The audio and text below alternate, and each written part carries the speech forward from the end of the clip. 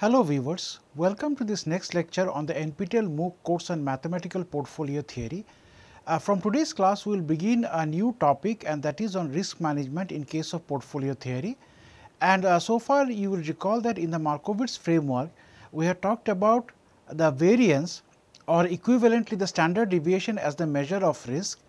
And in this part of the course, we will introduce a couple of more risk measures, namely value at risk and the conditional value at risk.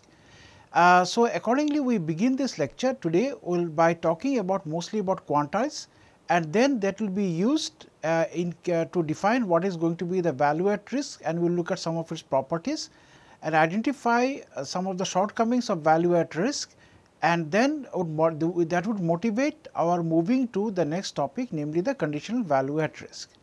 So, let us begin today's lecture by starting to talk about what are quantiles.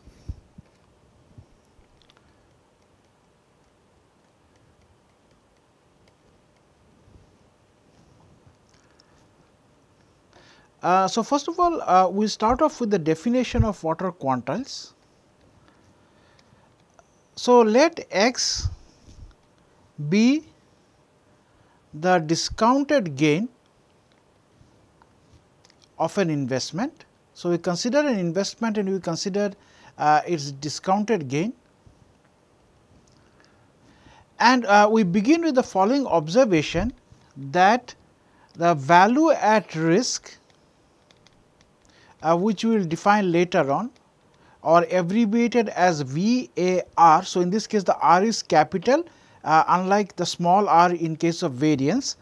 So, this is closely related to the values of the distribution function. So, recall that we had defined what is the distribution function in the first week of the course, and this distribution function was given by capital F subscript x of the random variable x. And also what are known as quantiles. So, quantiles will be defined in terms of f x. So, let us begin with an example on distribution function. So, what you do is now we go back to the binomial model and consider the following binomial model.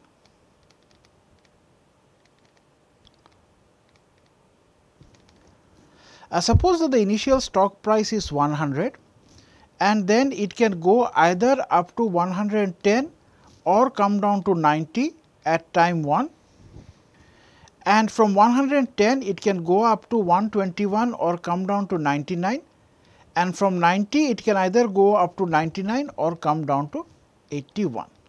So, that means the up factor is 10% and the down factor is also 10%. Now, the probability of going up is taken to be 0.8. So, this is of probability of going up, and consequently 1 minus p is 0.2, and that is the probability of going down. So, neglecting or ignoring the time value of money,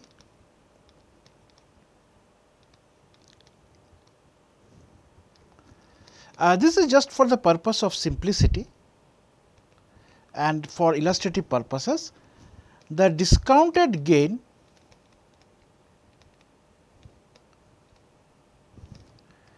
after the second step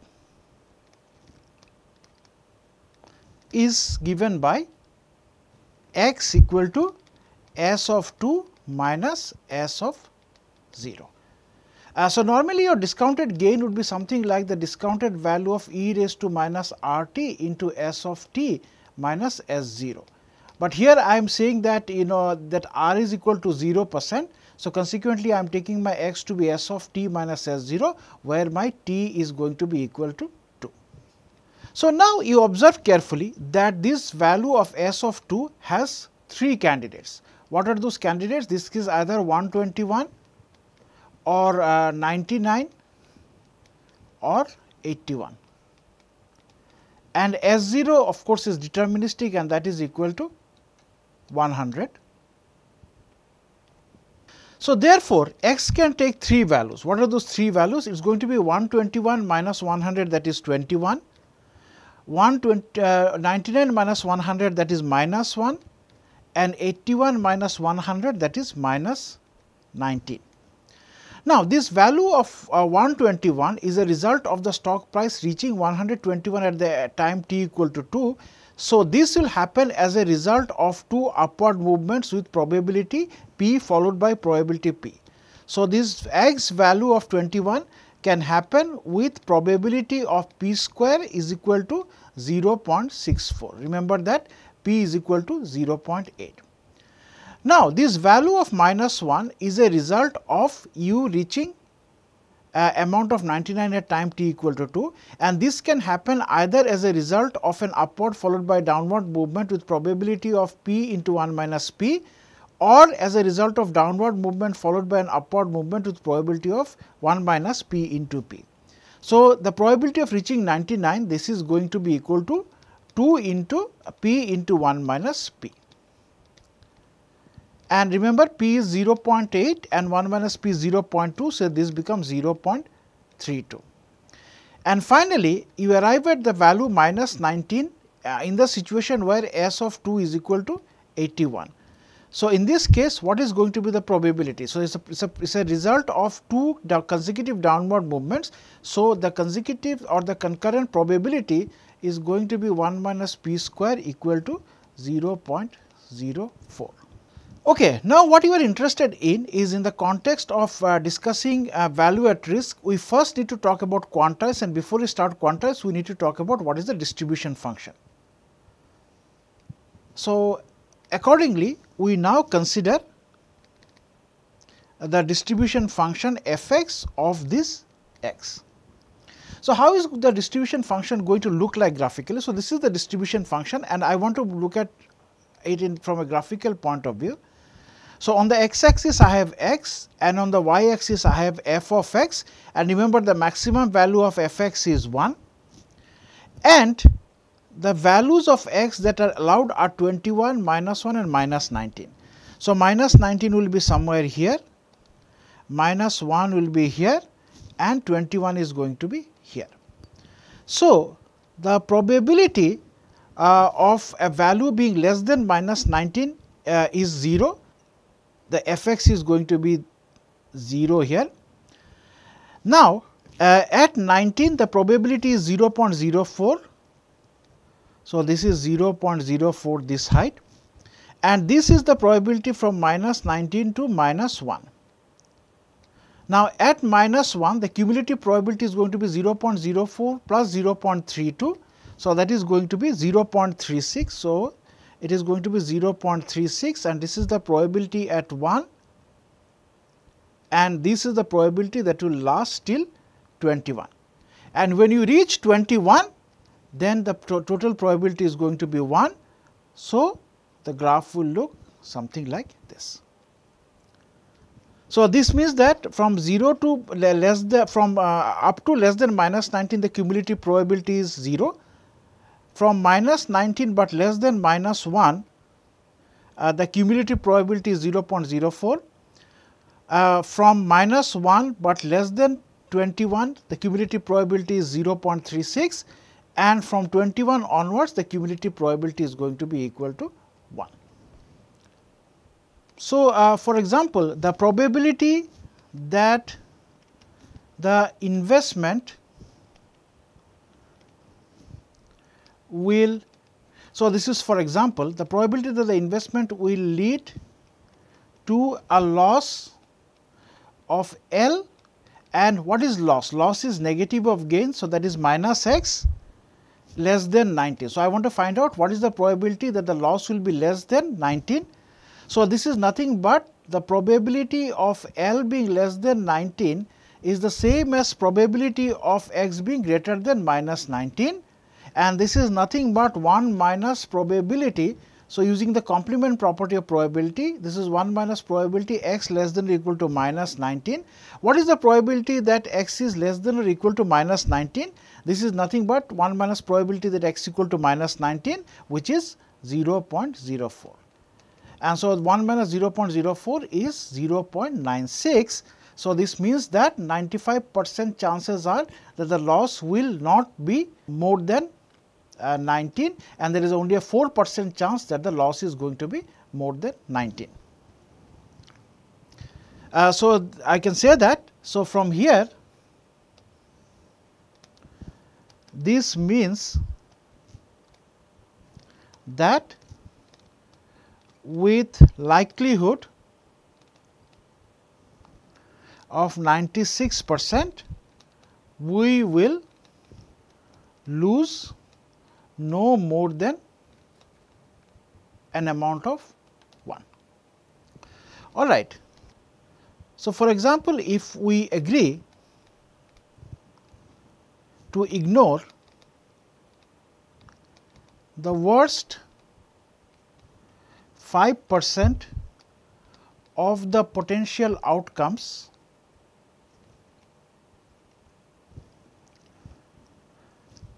our worst scenario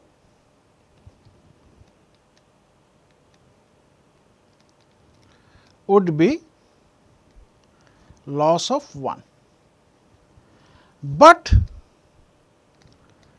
if we are willing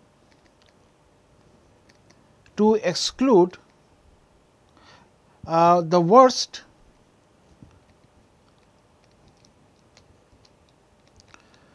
2.5%, then the loss of 19 also has to be taken into account.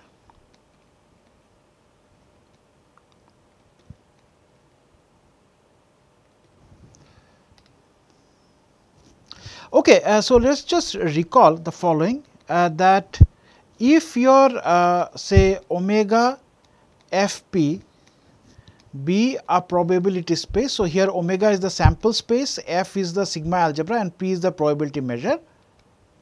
So, this ordered triplet is a probability space, and x from omega to r is a random variable. You recall that the cumulative distribution function CDF is nothing but a function f x on r to 0 1. Remember, f x can only be between 0 and 1, and this is defined by f x of x is equal to probability of x less than or equal to x. And you recall that this is right continuous and non-decreasing.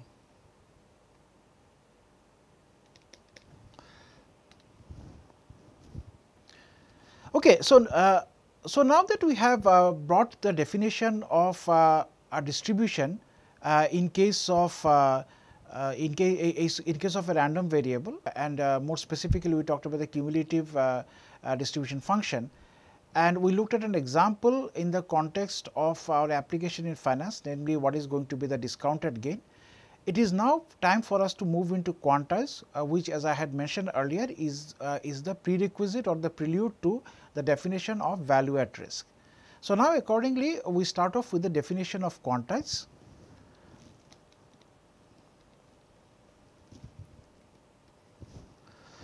So, the quantile says the following, that for alpha belonging to 0 1, so any value of alpha lying strictly between 0 and 1, the number, and I will define a couple of numbers. So, there is a number which I will denote by q subscript alpha of x, which is the infimum of x, that is the smallest x, such that alpha is less than the f x of x, or the cumulative distribution function of x, and this is called the upper alpha quantile. Remember, alpha here is pre-specified, of the random variable x. And motivated by the same this setup, we now say that, so now we have talked about a upper alpha quantile. So, then we can now accordingly define the lower alpha quantile, and then this number q subscript alpha is going to be the infimum of x such that alpha. So, remember here alpha was strictly less than the CDF, and here I will take alpha to be less than or is equal to the CDF of x, and this case we call the q alpha of x, q subscript alpha of x is called the lower alpha quantile of x. So, to reconcile this upper and lower quantile, we make the observation that any q which lies in the closed interval of the lower quantile and the upper quantile, this is called an alpha quantile. So, the next thing that we do is we now look at the interpretation of the quantiles in a graphical manner.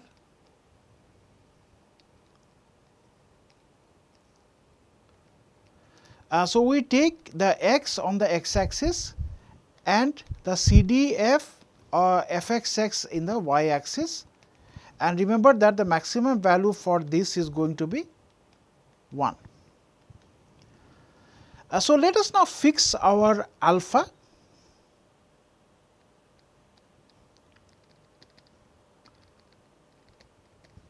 In both the cases, but we consider two different distributions.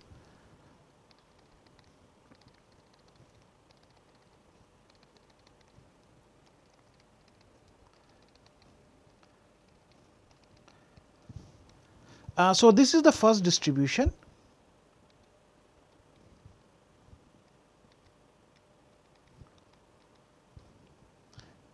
and this is the second distribution.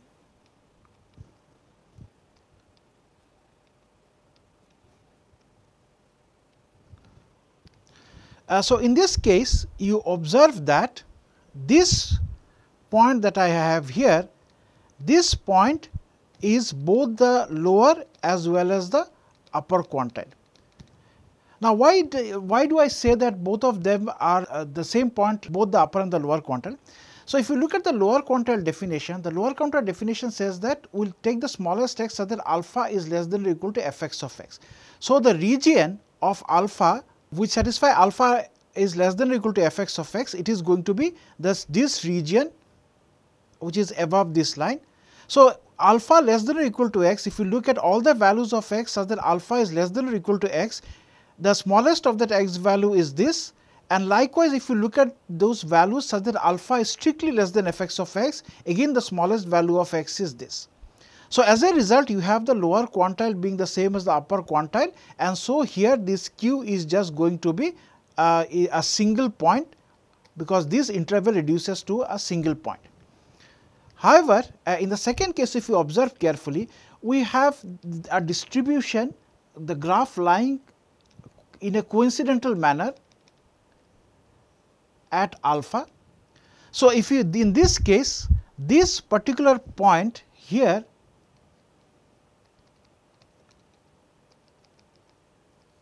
let us now look at the second case. So, here this particular point, this is going to be the lower quantile and this point is going to be the upper quantile. And the reason for this is the following, that for the lower quantile you need alpha less than or equal to fx of x. So, here on this line the alpha is going to be equal to fx of x. In the previous case, alpha less than or equal to fx involved this line, but here since alpha is coinciding with fx of x, so we have to consider this line when we are looking at the lower quantile, and so accordingly the smallest value of x for this part is going to be the q alpha of x. However, the region for the upper quantile, the region which I have to consider is alpha less than fx of x. So, accordingly I have to consider that part of the distribution which lies here, and the smallest value of x which satisfies the region of alpha strictly less than x is going to be q alpha of x. So, here the lower and the upper quantiles coincide, but here the lower and the upper quantile are distinct from each other. And the primary reason why this has happened is that because the CDF graph coincides with the value of alpha in the second case, but not in case of the first one. So, if you go back to the example, you can verify for yourself the example that you had done for f(x) of x. So, if your alpha you take 3 different values, that is alpha is 0.025, alpha is 0.04 and alpha equal to 0.1, then the lower quantile is going to be minus 19 and minus 1, and the upper quantile is going to be minus 19, minus 1 and minus 1. So, you observe carefully that amongst the 3 values of alpha, the only scenario where the CDF matches alpha is going to be 0.04. So, in the other cases these 2 quantiles are identical, but in this case because it coincides with the f(x) values. So, in this case the lower quantile q alpha of x, this is going to be strictly less than the upper quantile q superscript alpha of x. Okay, so, now let us do a proposition, and the proposition states the following, that if you let x and y be random variables, then I state 4 results. So, the first one is, if your x is greater than or equal to y, this implies that q alpha of x, that is the upper quantile of x, is greater than or equal to upper quantile of y. The second result is that for any real number b, the upper quantile of x plus b is going to be upper quantile of x plus b. The third result is that for a positive b, the upper quantile of bx is b into upper quantile of x. And finally, and this is a very crucial result, that the upper quantile of minus x of alpha, the upper quantile alpha of minus x, this is going to be minus q of lower quantile with respect to 1 minus alpha. So, let us start doing the proof of this. So, the first proof is that, so what is the assumption in the first result? That your x greater than or equal to y implies that this quantile relation holds. So, if your x greater than or equal to y, then in order to prove this result, I will need to make use of the CDF. So, f(x) of x, by definition, this is probability that x is less than or equal to x, and this probability is going to be less than or equal to probability of y less than or equal to x, which is fy of x. And the reason is the following, that if you have your x less than or equal to x, then automatically your y. So, if you have x less than or equal to x, this will automatically imply that y less than or equal to x. So, that means the probability of this happening, which is given here, must be greater than or equal to the probability of x being less than or equal to x, which is here, and this is probability of x less than or equal to x is by definition f(x) of x, and probability of y less than or equal to x is by definition fy of x.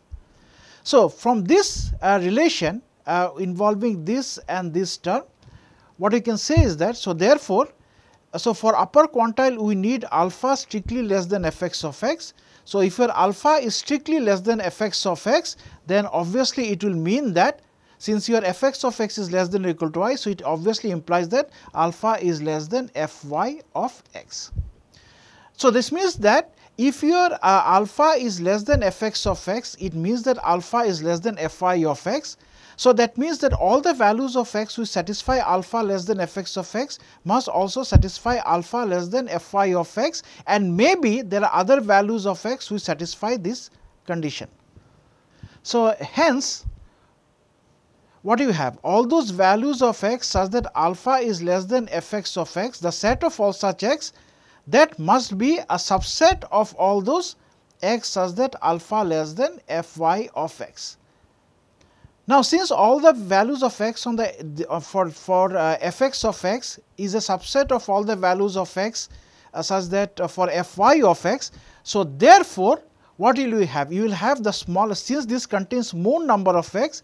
So, that means that the infimum of all those x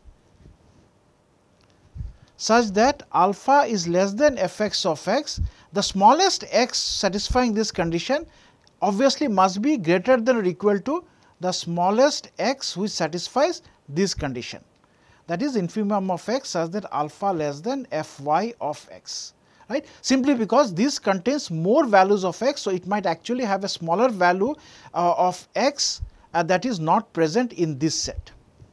Now, what is infimum of x such that alpha strictly less than fx of x? This by definition is q alpha of x, and infimum of x such that alpha strictly less than fy of x. This by definition is the upper quantile of y. So, what do you get? So, you basically get q alpha of x, the upper quantile of x is greater than or equal to the upper quantile of y, which is this result. Okay. Let us come to the second result now.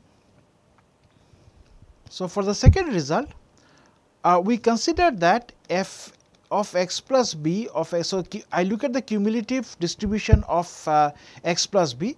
This by definition is probability that the random variable x plus b is less than or equal to little x plus b, and if we cancel the b's on both the sides. So, this will become probability x less than or equal to x, and this is fx of x.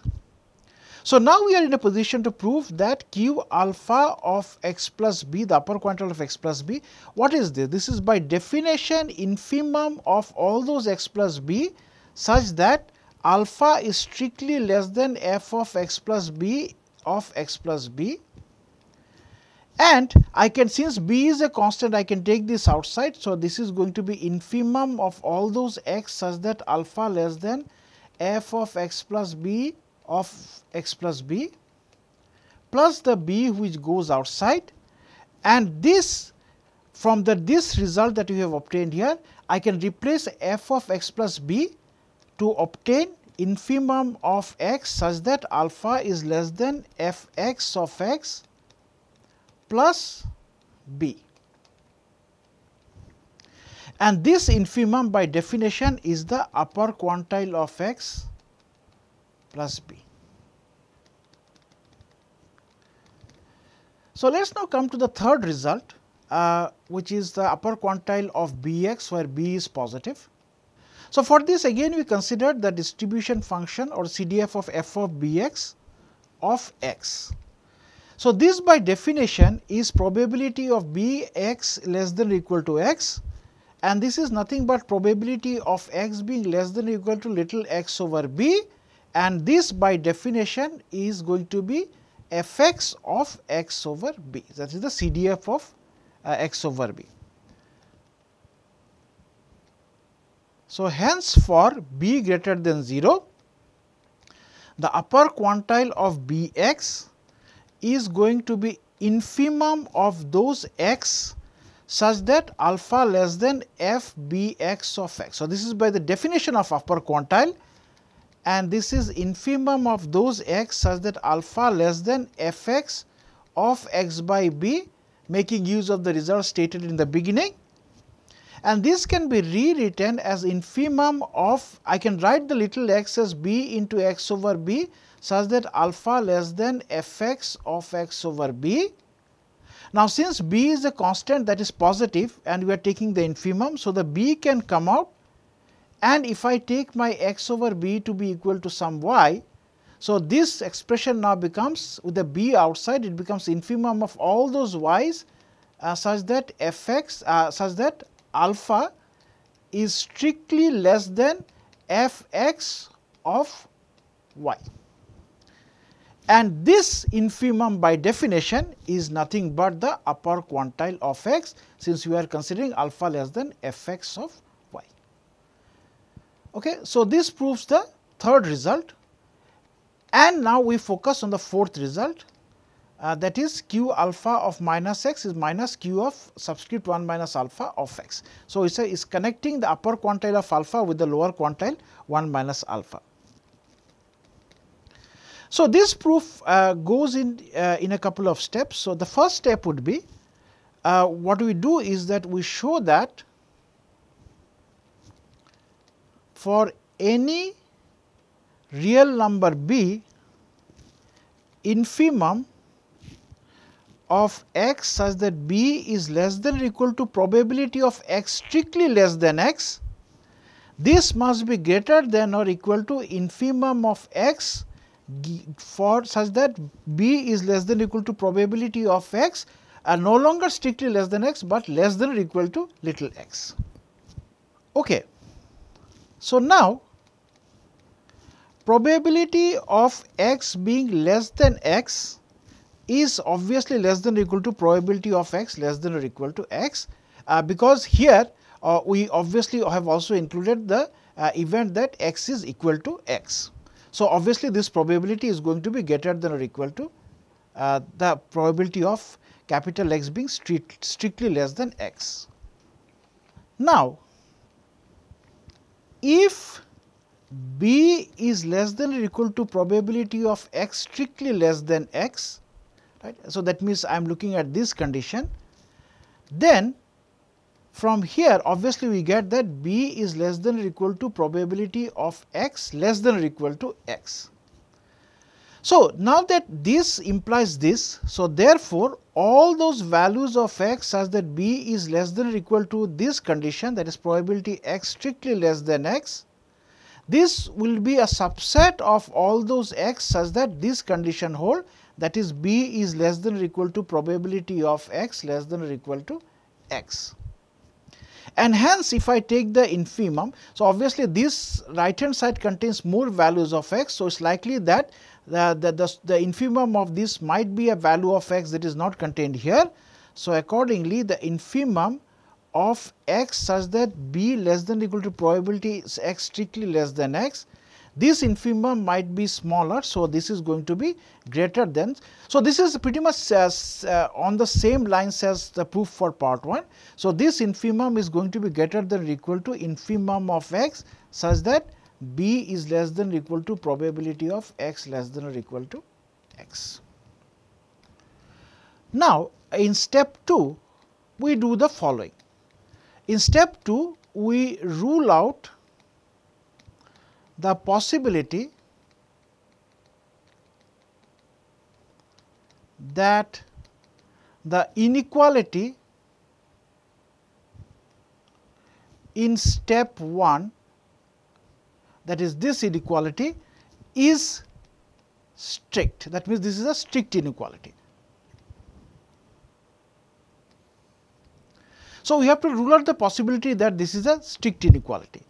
Now, let us start off with contradiction and suppose that, so you will use the approach of contradiction and begin with the assumption that the strict inequality holds. Suppose that the strict inequality holds.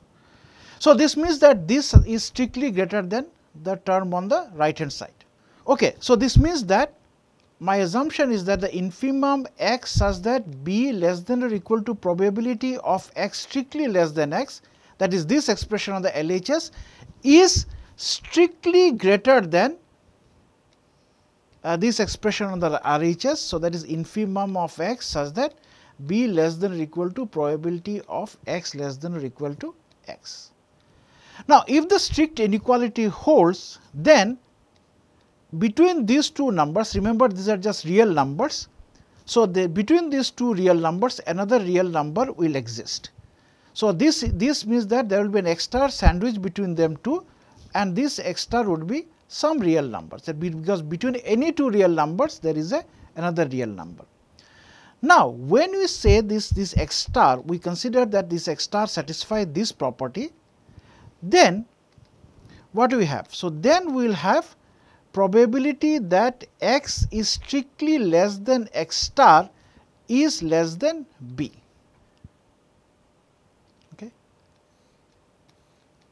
So, please remember that this x star is less than the smallest value of x which satisfies this condition.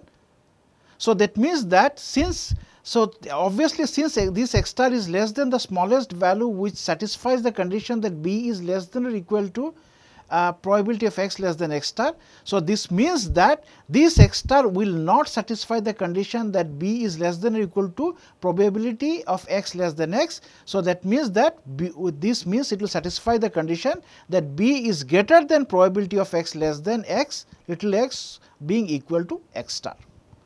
Now, since the function x that is this probability of x less than x as a function of little x is left continuous. So, we can find an x hat, a real number x hat such that it lies between this quantity and this quantity. So, this means that infimum of all those x such that b is less than or equal to probability x less than or equal to x is strictly less than x hat, strictly less than x star, for which probability of x less than x hat is less than b. Now, since x hat is greater than, so since this x hat is greater than infimum of the x's satisfying this condition, so it is greater than the infimum of all those x such that b is less than or equal to this condition, that is b is less than or equal to probability x less than or equal to x, we have that b is less than or equal to probability of x less than or equal to x hat. Right. So, here you see all the smallest value of x is such that this condition is satisfied. So, obviously, you will have b being less than or equal to probability of x less than x hat, and this is a contradiction. Contradiction to what? So, basically from the previous step, that is looking at the region of x star. So, from the previous step applicable to this part, we got that probability x less than x hat is less than b, and we have got probability x less than or equal to x hat greater than or equal to b. So, therefore, we have arrived at a contradiction. Okay, so, now that we have this result that these two are equal, so the strict inequality does not hold in this relation, we can now make use of this to prove our main result. So, to prove result 4, so now to prove result 4, we shall use the fact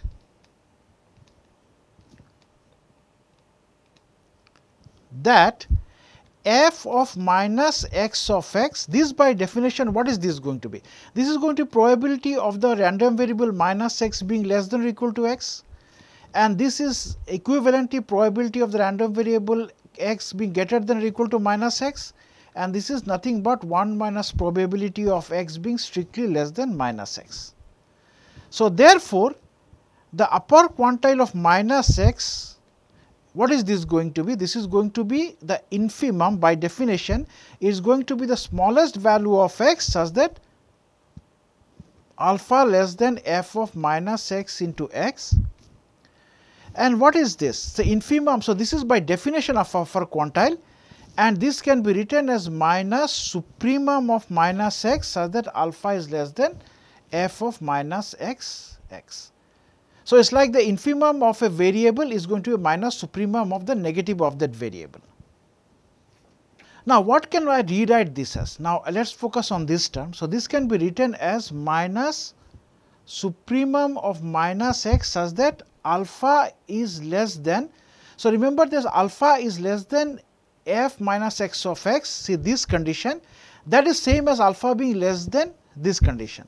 So, I can write this as alpha being less than 1 minus probability of the random variable x being strictly less than minus x. and this can be rewritten as minus supremum of y such that alpha is less than 1 minus probability of x less than y, where y is equal to minus x. So, this can now be written as minus supremum of y such that probability of x strictly less than y is less than 1 minus alpha. So, I am just moving this to the left hand side and alpha to the right hand side.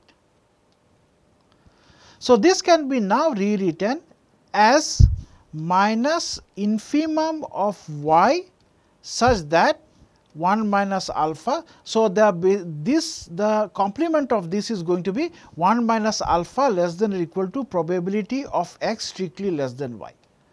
So, supremum of those y's which satisfies this condition is simply going to be the infimum of y which satisfies the complement of that condition. And the reason you can do this is that the function y to probability of x less than y is non-decreasing. And this can now be written as minus infimum of y such that 1 minus alpha less than or equal to p of x strictly less than y. What is this? This is nothing but f x of y. And observe carefully, this is y given that 1 minus alpha less than or equal to f x of y. So, since 1 minus alpha is less than or equal to f x of y, so this is going to be nothing but the quantile of x, and since there is a less than or equal to sign, this is going to be the lower quantile of 1 minus alpha.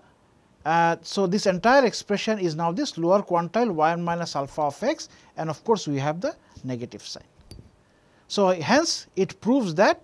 So, therefore, from starting from here we have arrived here. So, you get q alpha of minus x, there is the upper quantile of minus x is nothing but the lower quantile 1 minus alpha of x with a negative sign.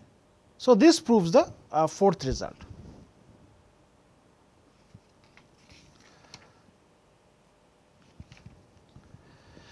So, we conclude with a couple of lemmas. The first lemma, so this is let me call this lemma 1 for today. So, it says that if your f x is continuous and strictly increasing, then the upper quantile of this x is simply going to be f x inverse the inverse of the CDF of alpha. So, how do you get the proof of this? So, what is the given condition? The given condition is that f x is continuous and strictly increasing. So, I can say that the given condition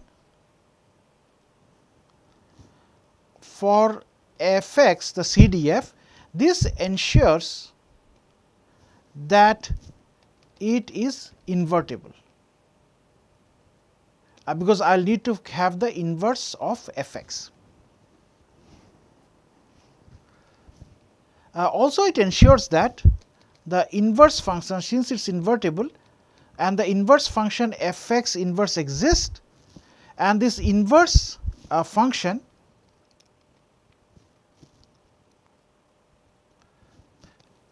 f x inverse alpha is also continuous, and most importantly, since we are talking about upper quantile, so that the condition that is required for alpha quantile, that is alpha strictly less than f x, this condition is equivalent to the condition that f x inverse of alpha is strictly less than x. So, based on this condition that f x is continuous and strictly increasing, we have that it is invertible, the inverse function is continuous, and most importantly alpha strictly less than f x of x is equivalent to this relation.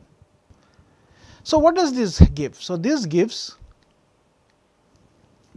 that the upper quantile of x, which is by definition infimum of all those x, such that alpha strictly less than f x of x. What is this going to be? It is going to be infimum of those x with an equivalent condition of alpha strictly less than f x of x, which is this condition. So, it is the smallest x such that f x inverse alpha is strictly less than x. And since f x inverse is continuous, so the smallest value of x that this condition is satisfied is nothing but f x inverse of alpha itself. Okay, so this is a very crucial result, that is lemma 1, and now we state lemma 2 without proof, and it says the following, that let x be a random variable. Now, if your f from R to R, that is a real valued function on R, is right continuous and non decreasing, then the following condition hold, that the upper quantile, so remember that if your x is a random variable, then obviously, and f is a real valued function which is right continuous and non decreasing, then f of x is also a random variable, and this upper quantile of f of x becomes equal to f of the upper quantile of x. So, that means this quantile and this f interchange their position for this random variable x and this function f. And remember that for most part we will be looking at x to be the specific random variable of the discounted gain on a asset.